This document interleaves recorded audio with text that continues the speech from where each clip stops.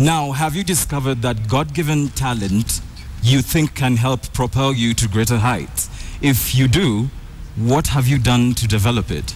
Or are you one of those who feel the circumstances around you are too tough to allow your talent to grow? Believe it or not. Believe it or not. Or believe it or not a group. Believe it or not, a group of men have been polishing the various talents behind bars here. Here's a story from Industrial Area Prison in Nairobi. Dance, music, and comedy.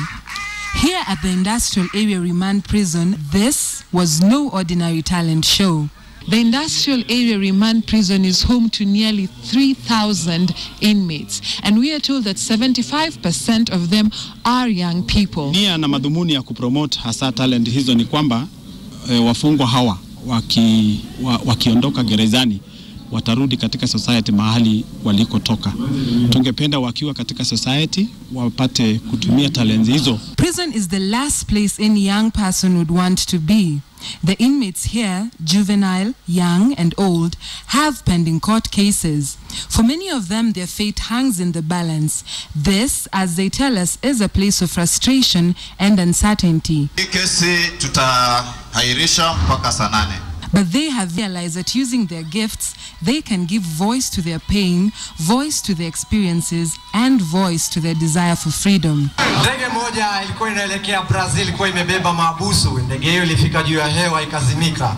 Dereva huyo alishuka akamwambia mahabusu hao washuke wasukume hiyo ndege iweze kuguruma.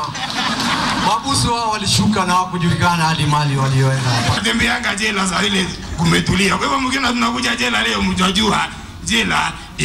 Masese, a prisoner now at Nairobi West Prison, has a knack for imitating former President Moi. He had been here for 8 years, charged with a capital offense, aged only 19. Niko locked up in jail, oh no. Neno lako strong, mina jua nitascore kama goal. Slow by slow. The rap duo of Frederick Oching and Jefferson Jimode have been here for close to 2 years. They have recorded several songs set for release, and their wardens are their greatest supporters, like Inspector Johnson Musyoka, who is also popular known as Mr. Fundi. Wananibeba kama afande na pia wananibeba kama mwenzao sababu sisi wote we are team players. The prison gates will be opened and closed. Many of them will leave this place, either to a new prison or back home. Many will be left behind. But one thing is clear, they will not be the same again. They have learned their lessons painfully. Their talents will help them chart a new course of life, and they have a message for the rest of the world.